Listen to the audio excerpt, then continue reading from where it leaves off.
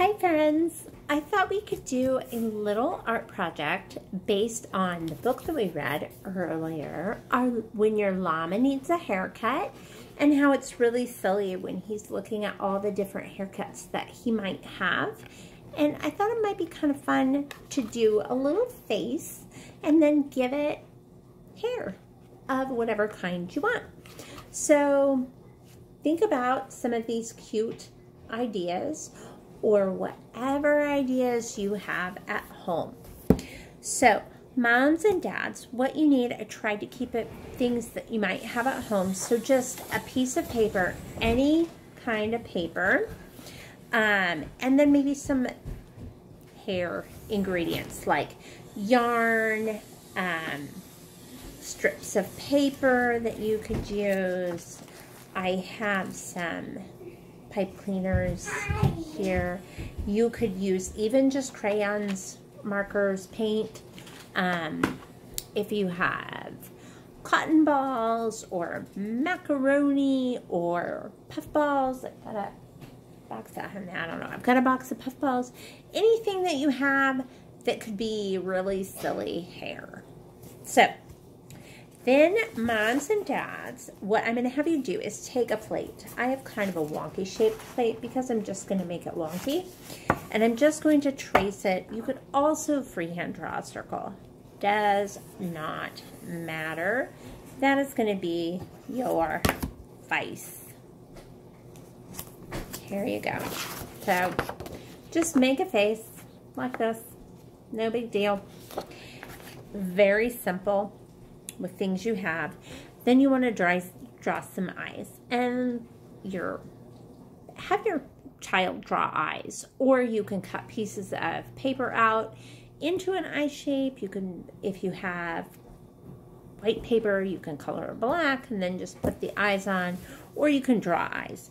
Just for the purpose of this, I'm just going to draw eyes. They are not fancy, I'm going to warn you. But it's kind of fun to give kids just paper eyes, and then they can glue them on, because sometimes they put them in really interesting spots, and that's kind of funny and adorable. So I'm just going to make a little face with a nose and a big happy face. And if you're, let's see, super simple, really simple. You might draw some ears on. And again, if you have paper, my suggestion would be to cut out the shapes, the cutout shapes for an eyes, cut out a little nose shape, maybe a little mouth shape, and maybe some little ear shapes, you know, anything kind of like this. And then have them glue it on a piece of paper, because it's, like I said, it's really, really fun. And then simply take whatever it is that you have decided to be your silly hair and just glue it or tape it or whatever onto your picture. And I'm literally doing this just kind of on the fly here. But, oh, rainbow hair it is. So if I were to tape this on, this is what you'd get. And there's my person with crazy rainbow hair. And like I said, again, use macaroni or whatever. If I were to want to use like just some yarn, I could just take a wad of yarn and glue it on there, and then I have a different face. You could also leave it blank like this and have your child play with different objects. Like, what would it look like if I had just a little curl in the middle of my forehead?